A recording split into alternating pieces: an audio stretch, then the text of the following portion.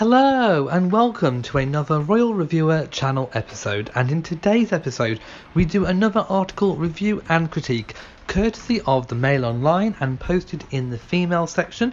The article was written by Molly Rose Pike and published on the 27th of May 2018, and let's go straight into the headline, which reads, "A quieter weekend, ma'am. The Queen is joined at church in Balmoral by Prince Edward and granddaughter Lady Louise, following last week's royal wedding celebrations." Wow, and I'm really hoping that the Queen has had a much quieter week, and it's really good to see that she has travelled up to Balmoral and taking some well-deserved rest. So here we see a few very grainy photographs of the Queen in her car being driven to church.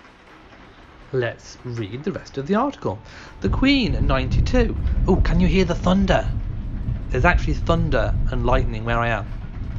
Okay, so if you hear any rumbles and if you can hear the rain, it's actually thunder and lightning going on. So let's carry on anyway. The Queen, 92, is enjoying a few days in the Scottish sunshine in Balmoral. The monarch arrived for church this morning at Crathie Kirk in the Scottish Highlands, accompanied by Prince Edward and his daughter Lady Louise, 14. After seeing Prince Harry marry Meghan Markle amidst huge fanfare last weekend in Windsor, the Queen has travelled north for her summer break. Prince Philip, 96, didn't attend the Sunday morning service, but did make the royal wedding just 6 weeks after an operation on his hip. After the pomp and ceremony of last week's royal wedding, the Queen looked relaxed and rested as she arrived for church at Balmoral today. Okay, so if the Queen has indeed started her summer holiday, she doesn't actually reside in Balmoral Castle until the very, very start of the actual summer. She actually resides on a property on the estate until then, but we will know when she does move into the castle, because there will be a big pomp and fanfare at the gates to the castle. The 92-year-old, appearing radiant in a favourite bright turquoise wide-brimmed hat and matching tweed coat with pearl earrings, was joined by Prince Edward and his daughter Lady Louise. The Queen appeared to enjoy chatting to her 14-year-old granddaughter, who joined her on the back seat, while her youngest son sat in the front passenger seat of the royal car. And there we can just about make out the passengers in the car. There we have Lady Louise. Okay, so there we have Lady Louise sat next to the Queen. I've always said that Lady Louise looked like the Queen, resembled the Queen, but as she's getting older, I see the resemblance even more. It's actually quite striking. Let me know what you think. The royal family members were spotted on their way to and from nearby Crathie Kirk for the traditional Sunday service. Following Prince Harry's nuptials with Meghan Markle at St George's Chapel last weekend, the Queen has retreated away from the post-wedding spotlight to spend a few days in the Scottish sunshine.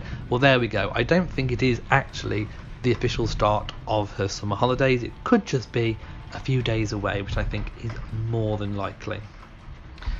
Prince Philip, 96, who attended the wedding of Harry and Meghan at St George's Chapel last Saturday, just 6 weeks after having a hip replacement operation, was not at the church service. The Queen spends her summer months at the private residence and is frequently joined by other members of the royal family. Crathie Church lies next door to Balmoral, and the Queen is a regular presence at services during her annual holiday. And there we see another photo of the Queen sat next to Lady Louise Windsor. It's the second time the Queen has been spotted since the wedding of the year took place. Last Sunday, the monarch, who regularly attends the Royal Chapel of All Saints in Windsor Great Park, was seen travelling in a Range Rover past the entrance of Windsor Farm Shop. The Queen was later spotted being driven back to the castle soon after the morning service had finished, with her car sweeping into a side entrance onto the estate. Okay, so there we have the article in its entirety. So it's just basically some lovely photographs of the Queen sat next to her granddaughter and of course Prince Edward going to church on Sunday. So I really hope that the Queen, whether she has began her summer holiday early or not, whether it's just a few days away, I hope she is truly relaxed and enjoys her time with her family. If you have enjoyed this video, then please give it a big old thumbs up. Don't forget to hit that notification bell so that you know whenever I upload a new video. So from me, in a very thundery and lightning Shropshire, goodbye.